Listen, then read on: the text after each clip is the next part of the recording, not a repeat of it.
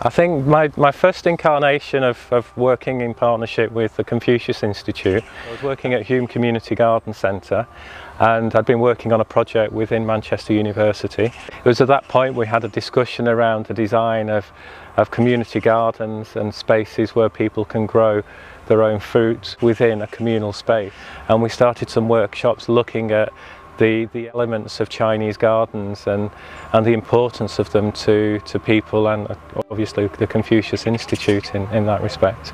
And it was lovely to see new people coming in and sharing the space within the garden centre.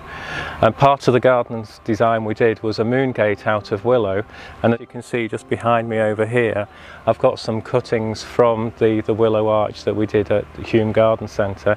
So that legacy of sharing cuttings and plants with friends and other communities is for me a big legacy. It's a good way for well-being because it hits all of the 5 key elements of well-being. You're learning something new, you're nurturing something on a daily basis, and you can propagate from it, and then you can share that with your friends as well.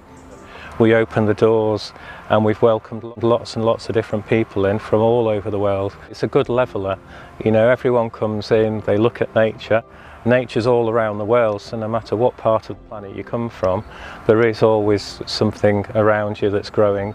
And you can share that experience, and looking at where some of the plants that we've got in the gardens here come from, and then trace those origins back to, you know, where they originated from in China. And I did an experiment, so I gave people a piece of chalk and I said, write hello and welcome in your native language, and by the end of the day we'd had 13 different languages written on the tarmac at the front of the cafe. So for me it was lovely to see those differences, but also see the strong similarities in people enjoying the outdoors and nature.